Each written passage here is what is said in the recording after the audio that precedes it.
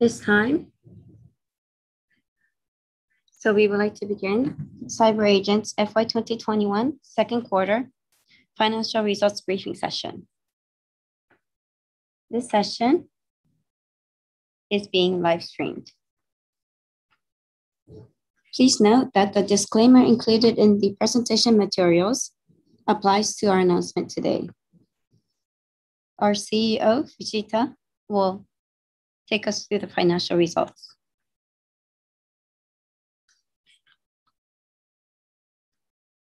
This is Fujita, the President and CEO. Our financial year ends at the end of September, so this is a second quarter from January to March. So we just announced a significant upward revision of our target. There is a lot of focus on the games performing well, but the advertising business is doing well. So overall, our business, all of our businesses are doing well.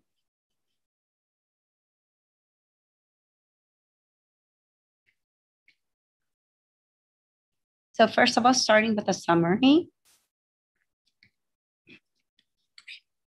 The sales and OP were both record high, so we're doing well. And with respect to the media business,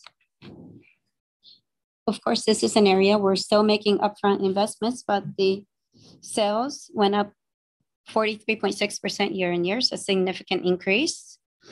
The ad business, with respect to both sales and OP, we hit a new record high for both.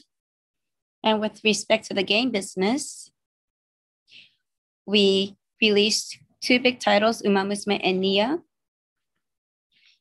and both are off to a rocket start. So sales and OP significantly increased as well. This is the quarterly consolidated sales. The game business and advertising business are both doing well. So these are, we had record high sales. And this is the consolidated OP. So it was 25.8 billion. This is also significantly higher than what we have achieved in the past. It's a record high as well. And SG&A is as usual. And the number of employees is doing well as well. It's the same as every year, but in April, we welcome new graduates, 300 new graduates. And this is the P&L. And this is our balance sheet. Cash deposits are currently about 100 billion.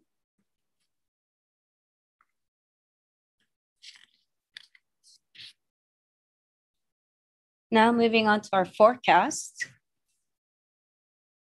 This is the first time we're experiencing this as well since we went public, but the profits have already achieved our annual targets already, and it's only the second quarter. That is why we have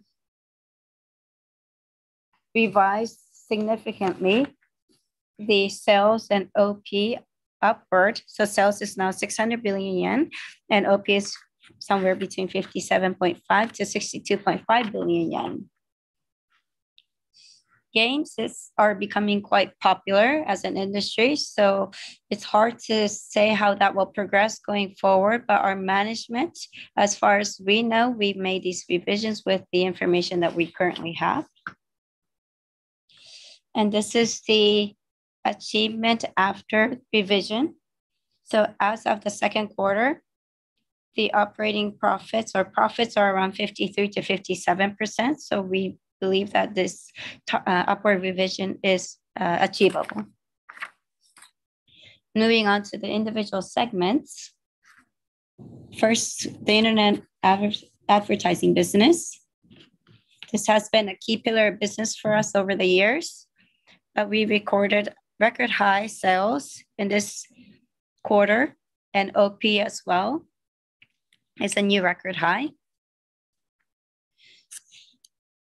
Last year, third quarter and fourth quarter, we were impacted by COVID, so we had a tough time, but we recovered in the first quarter, and currently we've completely recovered, and we are not being affected so much by the state of emergency.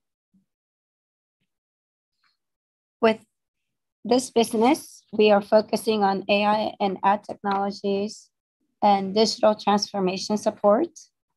So these are all about technology. And of course, this is our forte, what we excel at. So this is going to continue to be our growth driver.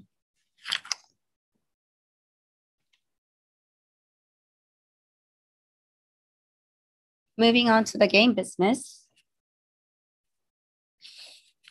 In the first quarter, the game sales dipped, but the existing titles recovered, and also the new titles significantly grew.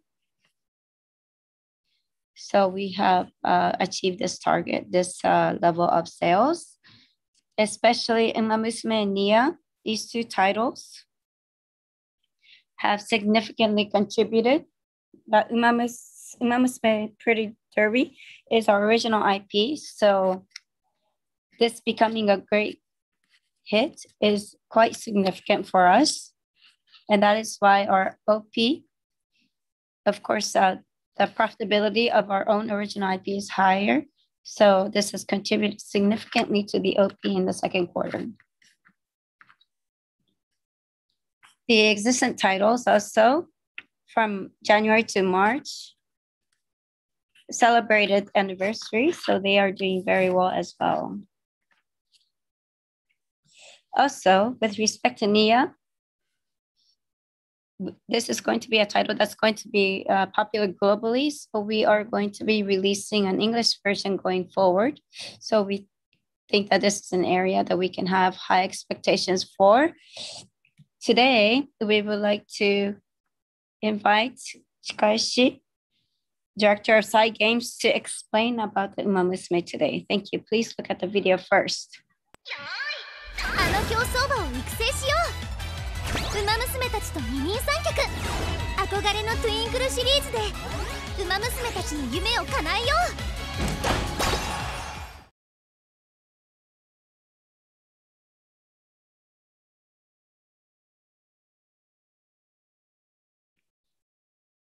I'm Chikaishi, the director of CyGames. I would like to give you more details about the Umamusume Pretty Derby. First of all, Umamusume Pretty Derby features Umamusume, who are named after real race heroes. And it's a cross-media content that has become a game, manga, and anime. What's characteristic about this game is that we try to be as faithful as possible to the racehorses, the drama they created, their history, and their personalities as well. Also, the game players, in order to win in the races, they train the Umamusume as trainers, and they're going to attempt to win at the Twinkle series. It's a training simulation game. This project actually started in 2016, and it took us 5 years to develop this game. In the beginning, we planned to release this game in 2018, but we wanted to spend more time to improve quality and perfect the game. So we pushed back the release, and we appreciate for being patient and waiting, but we believe we're quite confident in the game that we have created. Since the project began in 2016, in addition to developing the game, we've released manga, organized live events, and in 2018, we launched the first series of the TV anime series, and in the beginning of 2021, we released the second season. So we have applied the Umamusume Pretty Derby. We have introduced the content to various people.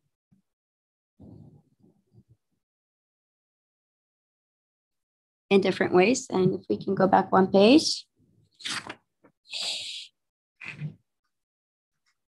So these are the number of downloads as of on the February 24th. We have many people playing the game already, and we hit 1 million downloads in 5 days, and it's doing well still.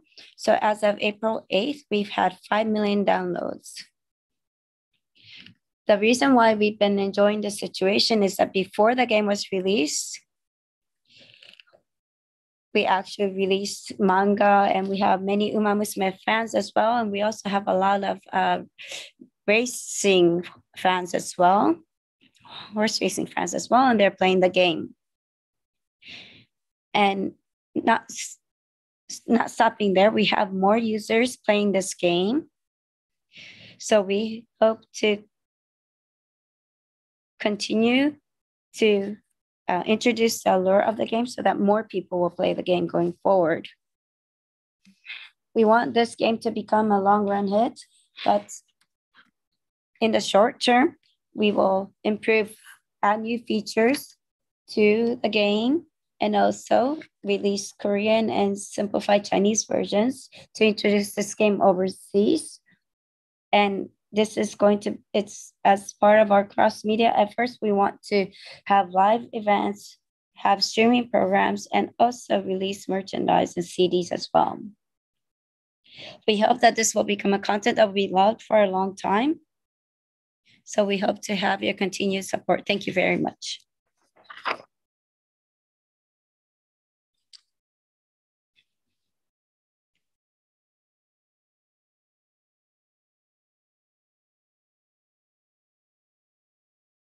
Other than that, these are some of the games that have been or will be released this year. These 4 titles will be released within 2021. So The Promised Neverland, which is a very strong IP, we just released this recently. And next year as well, we have a large title coming up. And we announced this, and it created quite a buzz. But Final Fantasy is another game that we will be co-developing and releasing next year. Moving on to the media business. If you look at quarter on quarter, it seems like we're slowing down, but pay-per-view grew significantly amid COVID, but now it's bounced back. But if you look at the fiscal year, we're still progressing at a very high rate level. And ABEMA, it's been 5 years since it's been launched, and we've exceeded 65 million downloads already. And with respect to the WAU, we're currently surpassed 10 million. We're at 12 million now. And we want to continue to add programs to break through. I will introduce a couple programs now. So we just released or launched the first episode. And this is a title for a young audience about Cinderella. It's been well made. So we think that it will resonate with not only the young audience, but with the older audience as well. And also, Nizuru is actually very popular among the young audience as well. So we have a special program with them. This is actually and the next one is a new variety documentary program. But we want to, this actually features the willingness of the young audience to create their desire to create their own content. And also, Uma Musume Pretty Derby, we aired season 1, and we aired that in ABEMA, and we'll be airing season 2 as well in ABEMA. With respect to ABEMA and related businesses, the second quarter sales was 10.4 billion yen. Pay-per-view was slightly lower, but overall, we've been expanding the business, especially Win Tickets. It's doing quite well. and quarter on quarter is grown significantly. And ABEMA is celebrating its 5th anniversary this year. And every year, before or after the Golden Weeks, we have a celebration. But with COVID, we're going to actually extend this 5th anniversary period and introducing various programs over a longer duration of time. And the user interface is going to be improved. We allow channels acting as TV when we first released ABEMA, and then we also focus on demand. And we provided a UI which enabled users to switch between TV and video, but we will be updating the UI so to integrate TV and video on the same screen. And we want to actually help the TV reach a new level. And I introduce this every time, but we want to continue to grow with advertising, subscription, and related businesses. Lastly, this is also a page that we share every time. The direction is still the same, but game is becoming popular once again. So this fiscal year, it's only been 1.5 months since we started, but we believe that we will have a lot of room for growth, but we want to continue to make investments so we can actually solidify our foothold. That's it from myself. Thank you very much.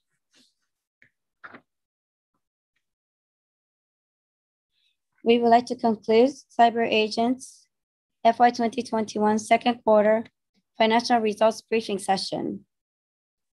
If you have any questions, please contact the IR division. Thank you very much for joining us today.